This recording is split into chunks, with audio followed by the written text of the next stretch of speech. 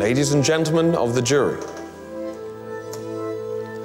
whether we're buying a pair of shoes, selecting a restaurant, choosing a laptop, setting up our first bank account, everyday decisions, from the run-of-the-mill to the life-changing challenges of balancing relationship, career, and individual goals, have become more and more complex as a result of the overwhelming abundance of choice with which we are confronted.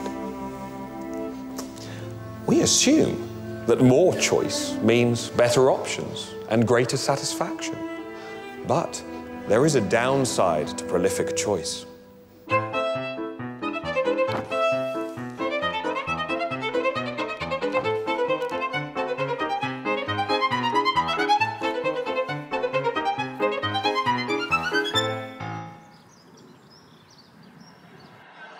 This is my father, Alfred. Al to his friends. Dad's a sofa surfer.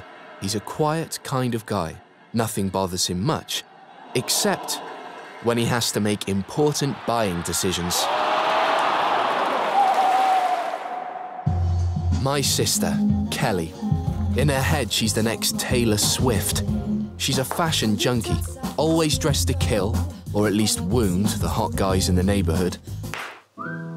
Unlike my dad, she was born to shop. On Saturday afternoons, she hangs out in the makeup stores, driving the sales girls crazy, endlessly trying out lipsticks and nail polish. And here you have my older brother, George. Of course, we call him Georgie, which he absolutely hates. Hi, George. His thing is smartphones, endlessly trawling the internet, comparing the latest models, switching constantly from one website to another, anxiously biting his nails. You'd think he was on a quest for the Holy Grail. And that's me, Archie Weaver, but everyone calls me AW. Well, can you give me some money? What? Again?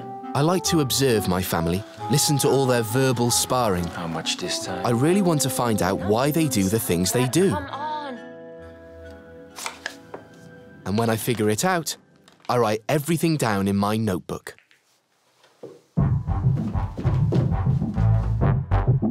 And finally, my mum, Julie. She likes cooking, white wine, and Zumba. She's my hero, the leader of our pack who takes good care of us all. When she buys groceries, she always looks for products that are just right for each of our 5 individual tastes. But they have to be value for money, and that's a tough task.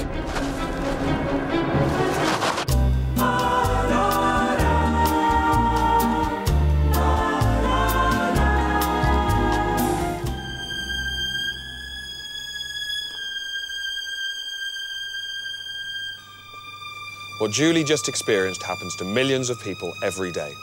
A choice overload leaves them feeling lost, confused, and frustrated. Without choice, life would almost be unbearable.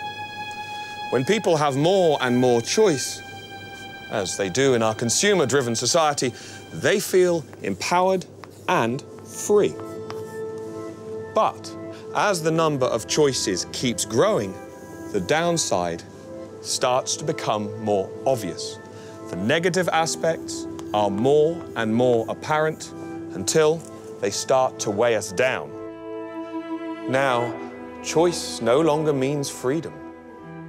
It becomes a maze, and we become lost, confused, constantly worrying whether we've made the correct decision, frustrated.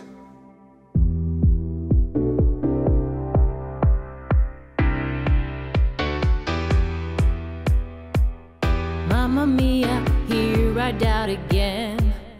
My, how can I find you? Mamma mia, I've been searching you. My, just so I can buy you. I've been frustrated, how long I've waited. Where did you go now?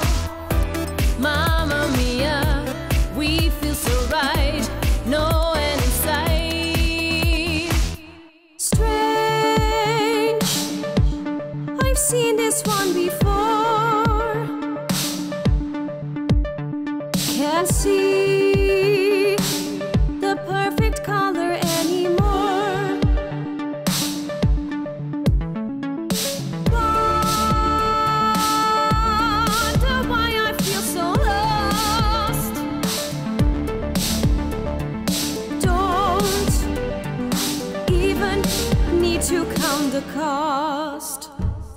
Every time I click, I feel really sick. Always something new, don't know what to do. I am so confused.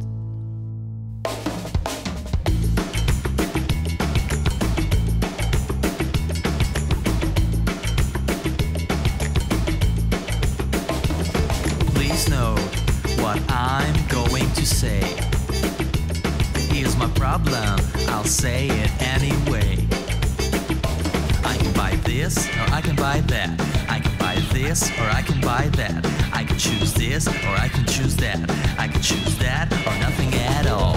Please know what we are going to say. The problem is choice, we'll say it anyway.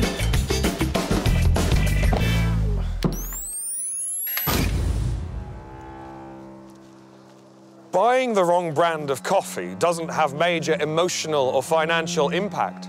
But when people buy more expensive items that are meant to last, as the number of options increases, psychological stress rises significantly.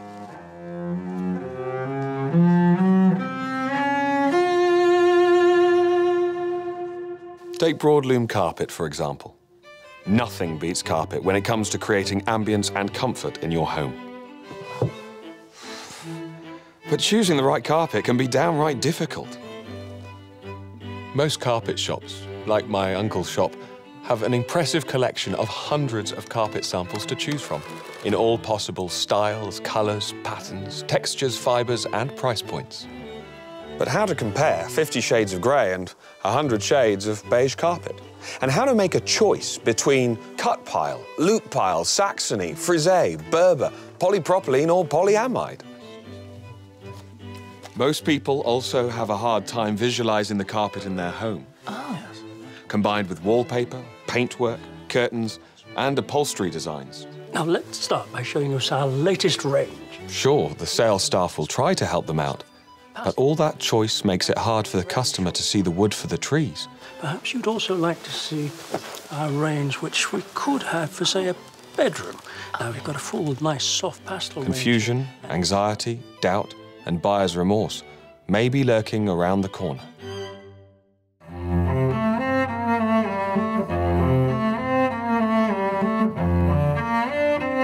And after all these years, we finally met again. Archie! Archie Weaver! Douglas. He remembered me and my notebook from the supermarket. How are you? I'm well. He told me he'd been teaching abroad at Princeton University, where he had written a book about the abundance of choice. And what about you? What have you been doing these last 15 years? Oh, well, I've learnt a lot about people, about choice, about business. Have you got a minute? And I decided to show him what I'd been up to.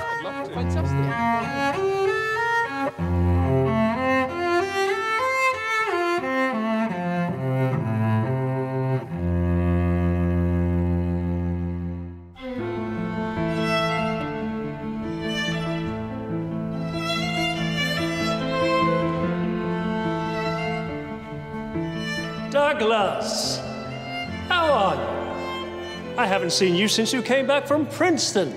Uncle, what's going on here? You've already met Archie, I see. My new partner, the man who's going to make me rich. This man has a book of wonderful ideas. Let me show you.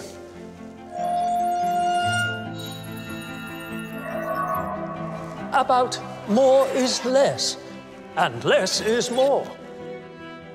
About taking away the customer's doubts and worries. But Uncle, is this real? Yes, very real. Come this way and I'll show you. Archie told me about engaging customer experience, about funneling the customer through your product offering towards that one carpet that perfectly matches his or her needs. I couldn't have said it better myself. This guy has made me 20 years younger.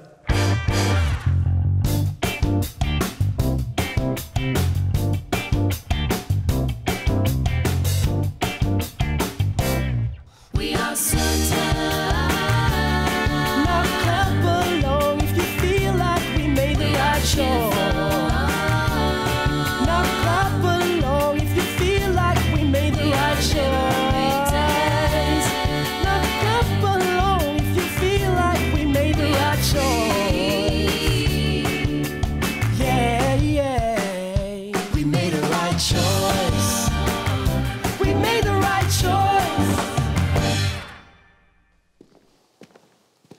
Let's have some fun. We are certain. Now clap along if you feel like we made the right choice.